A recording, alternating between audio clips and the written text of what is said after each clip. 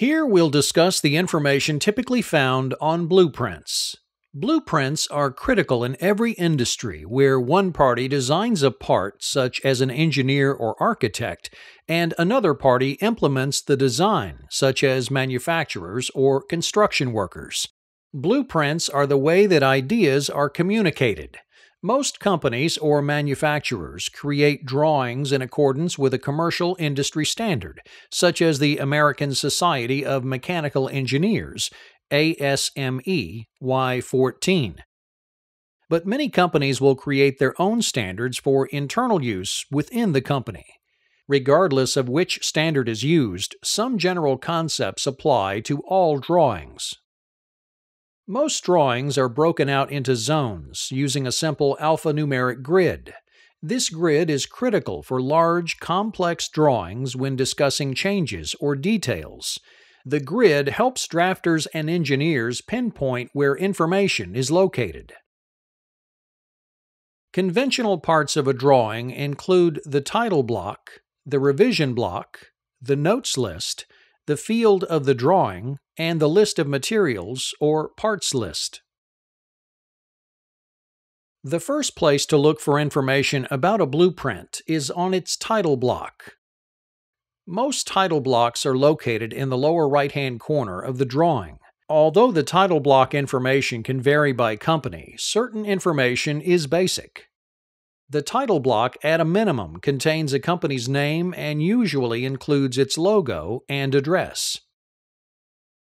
The drawing title block can also be called the noun or nomenclature. A short description of what the item depicted or the name of the part is typically located in this block. The drawing number gives the drawing a unique identifier as a standalone document. Older drawings sometimes use the part number as the drawing number. This is considered bad practice in modern drawing standards. In modern standards, document numbers, such as drawing numbers, should remain separate from part identifying numbers to simplify and separate both the document change and part change processes. However, drawing numbers can be incorporated into part number sequences by simply adding an extra digit to the end of the drawing number. Sheet numbering is critical when working on complex parts, as they may require several sheets of drawings. The first number indicates which sheet is being viewed. The second number indicates how many sheets there are total for the drawing. The size of the drawing indicates what size paper the drawing should be printed on to be true to scale. There are many different types of drawing size standards, but the most commonly used in the United States is the American National Standards Institute, ANSI, which is also required by the ASME Y14 drawing standard. The farther in the alphabet the letter, the larger the drawing size. The scale block indicates the size and scale of the drawing. Some items, such as large machines or buildings, are simply too large to be drawn life-size or to scale. To ensure the depiction will fit on the drawing, drafters have the choice of either drawing things to scale, larger, or smaller than the actual item. For most drawing generated by engineers, the first number on the scale corresponds to the size on the print. The second number is the size of the part. 1 to 1 would indicate that the drawing is full scale and that the size on the print is in the same size as the part. 1 to 2 would indicate that the drawing is 1/2 the size of the actual part. 2 to 1 would indicate that the drawing is twice the size of the actual part. Architects and civil engineers use different types of scales, as shown here. The signature block contains all signatures required for the drawing to be officially released and published by the creator. Signatures and approvals should all be signed. If they are not, the drawing may not be an official release that is ready for manufacture. Tolerances are defined as the difference between the lowest and highest acceptable limits of a dimension. It is almost impossible to machine parts to the exact dimension called out on the drawing. Tolerances allow a machinist to deviate within a specified limit that will not adversely affect the final part. The Tolerances block contains the default tolerances for dimensional callouts where no tolerance is otherwise noted on the drawing.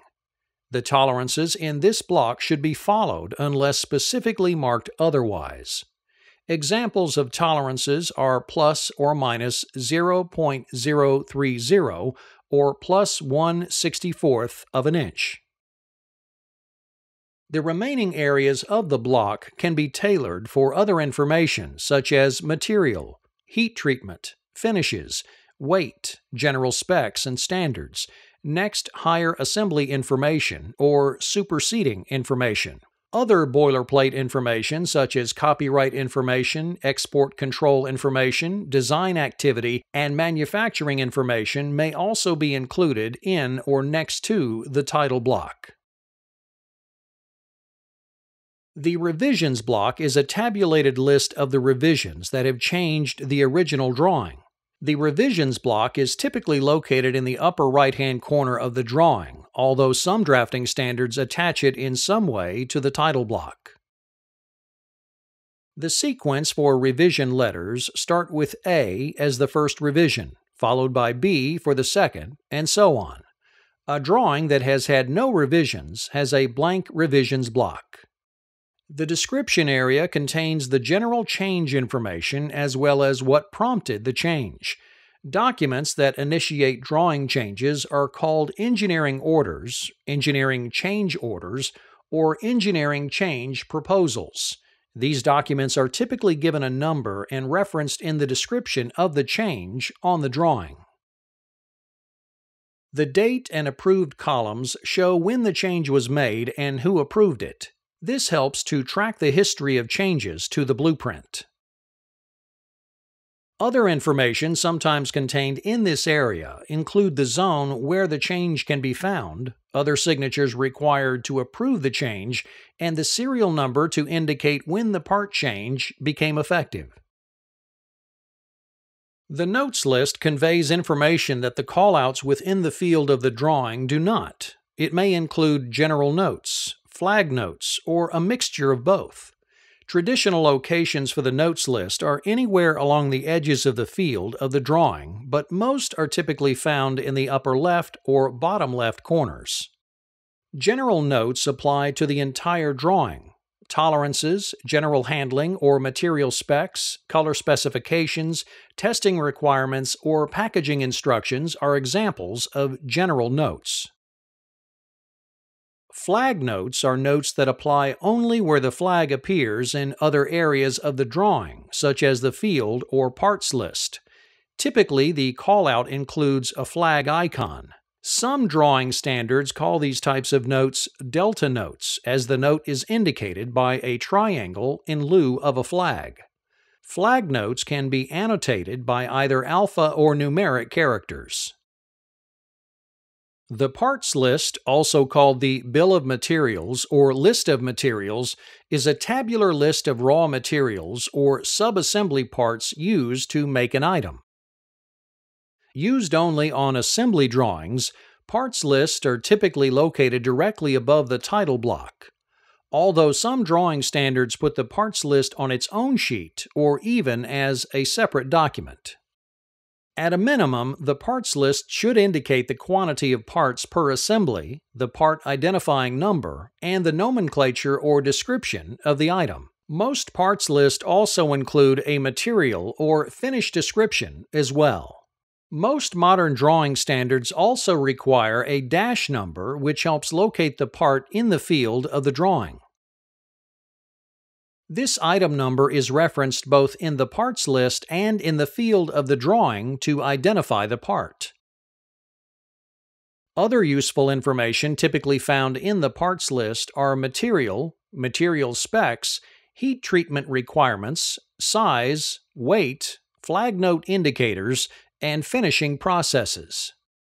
For drawings that show multiple configurations of an assembly, additional columns indicate the quantities of subcomponents that make up each assembly.